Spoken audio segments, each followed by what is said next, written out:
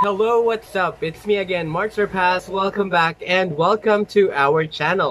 Thanks for clicking on this video and I hope you and your family are safe as you watch this video. We have yet another video and you know by the title that as requested, we will be reacting to another queen. Yes, we will be reacting to Yasmin Asistido's original song titled Bukas at Sarado. So I've seen Yasmin on Facebook, I'm familiar with her. Just thinking about how amazing she is, napapangiti niya talaga ako. Seryoso guys, I have an idea on what to expect kapag pinanood ko ang video na to. Also, I think she calls her fan base as Yasminatics. So sa mga Yasminatics, hello, what's up? Kamusta kayo dyan? I hope you will like this video. But before we proceed to the video, if you're new to the channel, I want you to be part of the Warrior Clan. So please hit the subscribe button and smash the notification bell so you're always updated whenever I post new videos.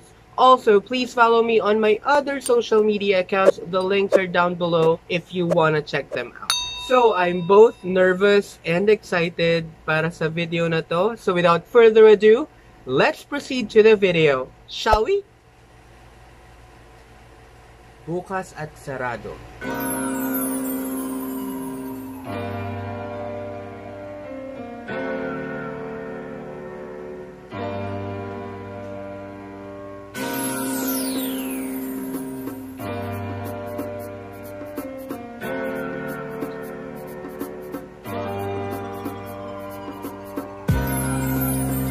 Bukas man ang wanan ko, tawanan tumingin sa iba. Sarado naman ang puso ko, para mahalin sila. Dahil ikaw at ikaw lang ang mamahalin ko. Wala nang iba, wala nang mas tingin pa sa'yo. Ngunit nalaman ko meron na lang iba, kitang kasama. Nalaman ko meron ka na pala. Ang masaklap ano, ayaw tayo pa, naging tayo na pala.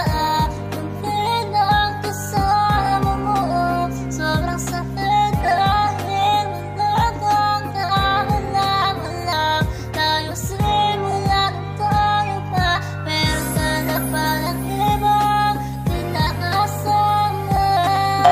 Wala kang kaalaman lang sa mga nangyayari. Tila nagugulat ka na lang dahil tunay meron pala siya. Sabi mo di mo ko pagpapalit sa iba. Sabi mo sa ano ang puso mo para pagmahal ng iba. Sa huli tumingin ka pa rin sa iba. At mas pinili mo sumama sa kanya kaysa sa akin. Sa una sweet pero sa bandang huli, iiwanan ka rin na nasa ending. Kaya mahirap na maghanap ng magpapakatotoo sa lahat yung magiging stick to one sa'yo. Yung hindi na maghahanapan ng iba, hindi na nilingon sa iba. Meron pa kaya ganon o wala na naman, o ilan lang ang meron itong nangalan. Huwag na natin ipilit ang taong ayaw na sa'yo, yung lumayo sa'yo. Unang bumitaw sa inyong relasyon. Huwag na natin ipilit dahil sarado na. Tapos na, malabo na, mangyari na, bumukas pa ang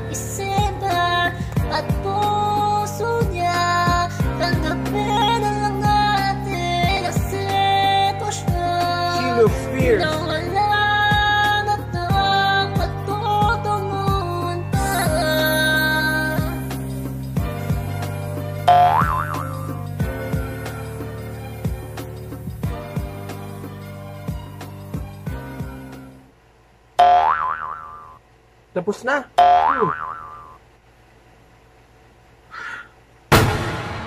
Okay, so guys, I don't have a lot of things to say about this video. I appreciate that this is an original song.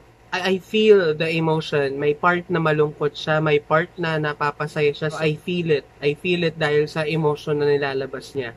Also, I get that Egyptian vibes. I don't know sa inyo guys. Kayo ba, nafe-feel nyo ba? Parang may Egyptian vibes dun sa song na iba eh. Iba talaga. Comment down below if you feel the same or kung ano man yung nakukuha yung vibe as you were listening to this song. Also, I think nasobrahan lang sa auto-tune.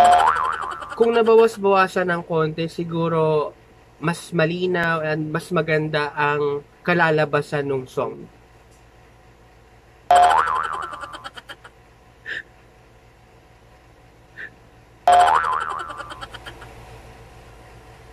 I really want to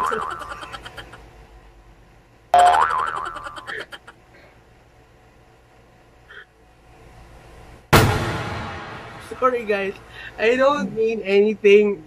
Sobrang positive lang nung feeling. So I'll just end the video here and I just wanna say na mag-iingat kayo palagi. Mahal na mahal ko kayo.